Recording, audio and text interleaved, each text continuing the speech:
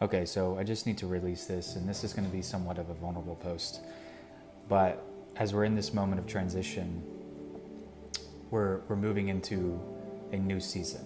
We're going to be moving into opportunity, open doors, new cities for many people, just new all the way around. And we're kind of in transit right now. But as we've been hearing these words, if you're anything like me, when you hear about blessing and all of these different things, you start to feel unworthy. You start to feel shame.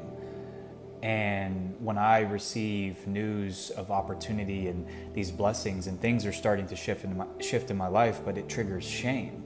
It takes my mind back to decisions and choices I've made in my past that I'm not proud of. So it brings up regret and shame. But the Lord led me to this scripture in Isaiah chapter 61, verse 7. And it says, instead of shame, you will receive a double portion. Instead of humiliation, they will rejoice over the land they receive. Yes, they will receive and possess a double portion in their land and experience lasting joy. I will repay them because of my faithfulness, says the Lord. In this season, hear me.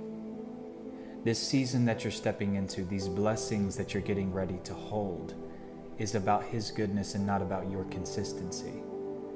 You are not receiving this, nor do you have to sustain this. Thank you, Holy Spirit. Thank you, Holy Spirit. You are not receiving this, nor will you sustain this because of your perfection and because of your obedience. It's because of His faithfulness. And there's a scripture in my spirit, it is the goodness or kindness of God that leads us to repentance. This blessing is also a part of your transformation. It's not just a reward. Thank you, Holy Spirit. Yes, this blessing that you're getting ready to hold is not just a fruit of your obedience. It's also a part of your healing. It's also a part of your transformation. The Lord wants to give you these things to help you continue this path of healing. It's not a product of your healing. It's not just a product of your healing. Yes, there's many things that you've done that have led up to this moment. Thank you, Holy Spirit.